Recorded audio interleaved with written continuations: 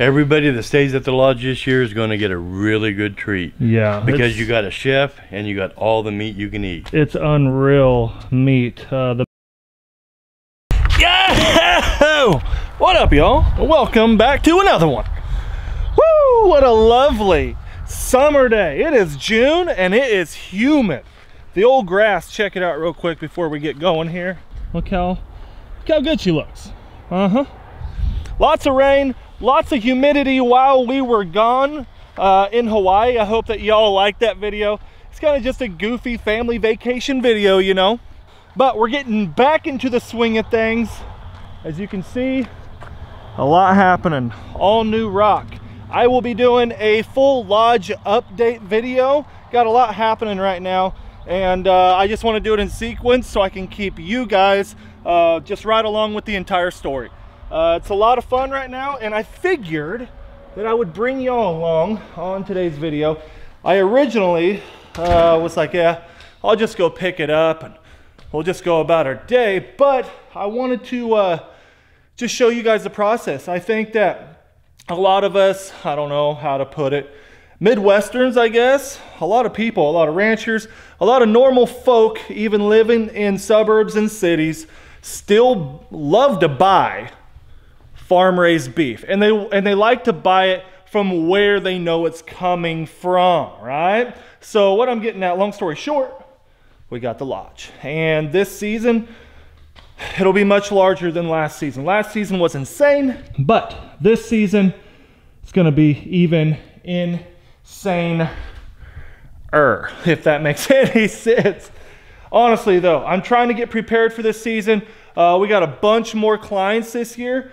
And we got Bert. Y'all know Bert. Y'all have seen him in a few different hunts and catch, cook, clean videos, you know, hunt, cook, clean, whatever you want to call it. Bert will be here. This will be his spot. The lodge and the kitchen. This is Bert's spot right here. And I'll tell you, he is excited. Gerald, myself, the boys, Preston, we couldn't be any more excited because Bert's cooking is amazing. What I'm getting at, so I'm trying to prepare for all the food that we're going to be cooking here at Sand Hill Flyaway, my lodge. A lot of you guys know about my lodge. We've been getting some new subscribers to the summer, so some of y'all may not know about the lodge. Real quick rundown. This is my hunting lodge that me and Gerald built last year. It is here on my property. You guys will see all of it if you haven't. These are some of the old decoys that y'all have sent to the P.O. box. I wanted to remind you guys, we still have the P.O. box up and running. It's always linked down in the description below. You can send anything to the lodge just as long as it's appropriate, legal, safe, you know. But enough blabbing. So I bought a steer from a local farmer, and a farmer that I actually hunt on, that the clients actually hunt on. Bought one from him. I was going to last year, but last year we're only supposed to provide, I'm going to give you some background here, 1 meal per 3 nights that the clients will be here. That was last year. This year we're providing all meals. So breakfast, lunch, and dinner, 3 days. So there's a lot more food output from us. Bert's going to be cooking and just getting down, just doing chef things. So I want to make it as easy as possible before we get there. I don't want to go buy all my meat from the grocery store because it's going to end up costing me a bunch of money. Now, when we get back from everything we need to do, I will go through the prices of what I paid for this beef and how it could save you some money and how much it's actually going to save me in the long run. Let's go. I got to buy some freezers. Well, we're at Lowe's. We are at Lowe's. God, I love your truck. Dad got a brand new 2500. I love it. And what's your 1 out of 10 chance that they're going to have what we need? What do you think? A 5. A 5. 50-50, huh? Yep. I say a 50-50 is a good shot. I'm going to give it a 3 because due to COVID, the last year of, well, no, I should say the last 4 months of trying to find any appliances on hand anywhere has been a joke. So we're going to go try to cop at least 1 giant freezer, absolutely huge, to hold a whole steer, or 2 smaller ones. Let's see what they got. This is a sign. This is the face, not a sign. This is the face of one sweaty waterfowl hunter that don't like 100-degree weather here in Kansas. It's so humid I can't see straight, but check it out. Woohoo! We got it done. So last year, we ran out of this freezer. And this freezer right here, she's a good old girl. That's actually Jordan's. He donated it. Actually just letting me use it. We may not even need it anymore. But check out the two new beauties. Got them back to back. Oh, come on, beauty. Huge. These are 18.5 cubic footers. Got two of them. And they're sweet. Now I know that I'll have plenty of room for storage for this steer that's coming. As you can tell, yeah, the shop, it's not my shop anymore. It's decoys, hunting, everything's for Sandhill Flyway. I want my shop back. So when the two containers get here, I'm gonna bring y'all along and we're gonna set them up together and get this place all cleaned up and take you along for the ride of, you know, all the updates that I'm gonna be doing here. But this was the main thing. If you can, what do we got? So I'll go through the prices real quick. I found these. I'm surprised they had these. Big shout out to Lowe's. $649 a piece. Yeah, that's $1,400 for two freezers, right? But right now, I think roughly, very, very, like roughly, I'm going to have about, I'm going to guess like 3,000 or a little better. Somewhere around there. I haven't even figured it all up. In my steer. So that's for the initial buy of the steer, which was somewhere $2,500 or $2,000. I can't remember the exact price. It's been so long. But then about $800 for the processing fee, and then the two freezers. So just for the meat right now, I've got a bunch of money in. But the freezers, we'll use them annually. You know what I mean? And I think that we're going to have a bunch of extra room, which is nice because with Bert this year, Bert will keep us stocked up on everything. Pork, chicken, vegetables. We're going to be eating a ton. Like I said, here at the lodge, we're providing all 3 meals every day. And the dinners are going to be epic. They're going to be nice, every single one of them. So, got to have the room for the food. This one here, we usually freeze clients' birds. If they want to freeze birds to take them home to mount, so on and so forth. But we're good to go. I'm going to let them freeze. I got to let them freeze up before I go and put thousands of dollars worth of meat in it. I'm not just going to put them in there. I'm sure the meat is froze right now at the processors, but I don't want to chance it. We're going to give them 24 hours. Hopefully they're ice cold by tomorrow this time, and we'll go pick up roughly 1,000 pounds of steer. And we're going to see all the cuts. I had it all custom cut. No way. Look what the wife did. Beth came through. Dawn vinegar, bleach, baking soda. She got the stain out of the table. Wow. Gerald and I thought that we were gonna have to sand her down. Wow. Well, way to go for the wife. Where's she at? She's in here cleaning somewhere. Wow. Can't believe you did it. You just started scrubbing? Yeah, I was like, I know I have to have something in here, and I didn't have any vinegar or baking soda, so I went to the house. But first I used just some Clorox, or some Comet. Yeah, Comet, bleach, baking soda, vinegar. Well, first I just did Comet, and then it was kind of working a little bit. So I added some dish soap, worked. Did you finish it off with the baking soda and vinegar, and that really took it over. Use a Scotch Brite pad or something? No, I needed like a toothbrush though to really get in the grain, so I think I'm going to go back with that because there's a little bit of red. We just had Bodie's birthday in here. Just had Bodie's birthday in the lodge, and somebody left a puddle of slime. You know the slime, the kids' slime toy? The Wood loved it. Usually all parents hate slime. If you see slime in your house, I suggest it go straight in the trash because I thought it wiped out our table. I felt so bad when Gerald found that. Oh, I did too. That's why I sent him a picture just now. I was like, oh, he was pretty happy.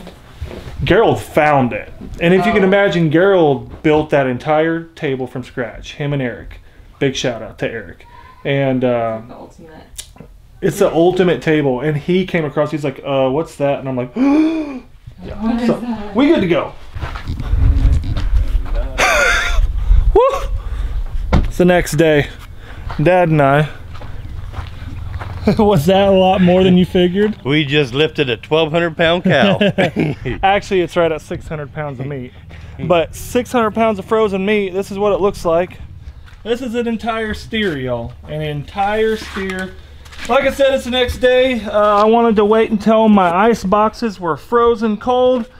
And here we are. We're gonna start organizing it all. The thing is, I think it all will fit in one freezer, which will be nice. We can organize it really nice for old Bert. Bert is the cook this year, and when he sees this, he's going to be so happy. He actually made the specification list, like how to cut everything, how thick to cut the ribeyes, how much hamburger we wanted. So when he sees this, he is going to, his jaw is just going to drop. I'm going to get to putting them in here. As I grab them, I'm going to show you everything that we have. It's unreal. A little bit of everything. Everybody that stays at the lodge this year is going to get a really good treat. Yeah. Because you got a chef and you got all the meat you can eat. It's unreal meat. The meals this year, that was the plan. So this whole video is based on the fact that, look, I spent a bunch of money for this, but it's for the clients. This cow is raised here on a farmer that we'll be hunting on, and I just think it's awesome to keep a local business, keep your money local, invest back in your community, and provide awesome food. Big shout out to Andy, old farmer Andy, for getting a hold of me and asking if I'd be interested in purchasing an entire steer. I'm glad I got a whole one. Well, I tell you what, even that hunting season, I'm a janitor. Yeah. I'm eating here this year. Yeah. Yeah, Dad, he helps me take care of the whole place all winter long, but we're gonna get packing and stacking this. If y'all do this at home, drop a comment down below. Let me know. I think we're gonna have 300 and some clients. At first, me and Beth were trying to figure out if this was going to last all season. Yeah, it's going to last. And I think as long as we made one of their 3 nights, so you got to think we're running for 4 months, 3.5 to 4 months, and one of the 3 nights that you'll be here, you're definitely going to have a really large meat dinner. I think that it'll last if we do that. I think it will. This is a lot of meat. It's a ton. If I blow through it next year, I'm buying 2 steers, but we'll see. What you got there?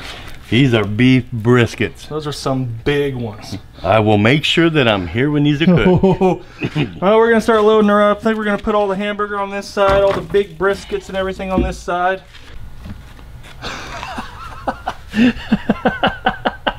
Isn't that unreal?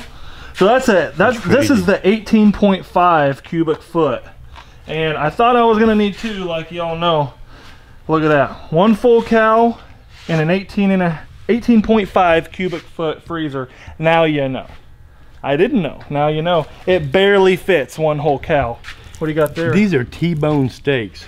Yep. And 4 there's huge like ones. 4. If you can even see that on the camera. Look how thick. I'm taking these home. Preston and Brad will be here in a little bit. I'm gonna let Preston choose what we're eating tonight, but we're gonna cook something here. Yeah, you want to get it thawed out. Yeah. Look at this big old pack of T-bone steaks, man. Look how thick those are. What is the other one? Oh, look at these sirloins. Sirloin steak. Look how big those sirloin steaks are. Unreal. Unreal. Where's that? Ooh, there's the ribeyes. Yep, there's ribeyes, there's T-bones. Ribeyes. Look how thick those ribeyes are. Well, Bert, you did good on your cuts, that's for sure. Well, I tell you what, you know, this is the first time we ever bought a cow. Yeah. And even the processing plant even threw in the bones for soup.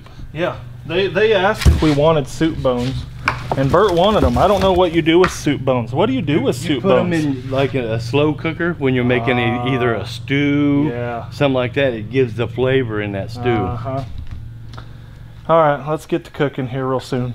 I'm hungry now. Oh, I'm starved. This made me hungry.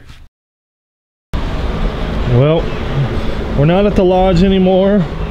We're definitely not in Kansas anymore, fellas and gals. Check this view out. This is my boat right there. Wade's boat's in there, and then this is the lake cabin. I am at Lake of the Ozarks in Missouri, and Wade, my buddy, you all know Wade and love him, he rented a house, and we're just having a little dual family, little 3-day deal. Actually getting to use the boat, which is really cool. I wanted to give you guys a little sneak peek of what we got going on here. Getting ready to do some magnet fishing. Already done a little bit of it, and it's awesome. There's so many boat docks around here. This is our own personal boat dock. Check it out. But look at this lake. Absolutely gorgeous. I guess I hope you guys learned something from today's video. Buying a whole steer, it's got its benefits, and it's also got its drawbacks. It cost me $1,500 to go buy 2 more freezers. Now I actually needed them anyways, so didn't like I'm out any money. So if you guys have any questions about this steer, if you have any input of what I might need to do next, let me know. But check it out. Here's the beauty. Yep, I'm actually getting to use my boat, like really getting to use my boat. There's Wade's boat. Awesome. We have been having so much fun out here. And how cool is this? I'm not used to this type of stuff. Having your own dock like this, I'm serious. I really didn't grow up on a lake. I didn't do this that much, but this is awesome. Get ready for a magnet fishing video coming from our personal dock. Get ready for a video from Lake of the Ozarks. Thank you all for being here. Those of you that have booked a hunt for this upcoming season, y'all are in for a treat, an absolute treat. You know what's coming. You've seen it now. Great food. We got to still buy a lot of treats, a lot of breakfast stuff, a lot of vegetables. Like I said, if you have any input, drop it down below. Thank y'all for being here. Subscribe if you haven't. Hit the notification bell right down there. It'll notify you when your boy uploads. There's only like 47% of y'all that have actually hit that button, so let's get it up like past 50%. But have a good day, y'all. Until next time. I've been getting laid back, baby. You should know that I don't need your criticism, pessimism.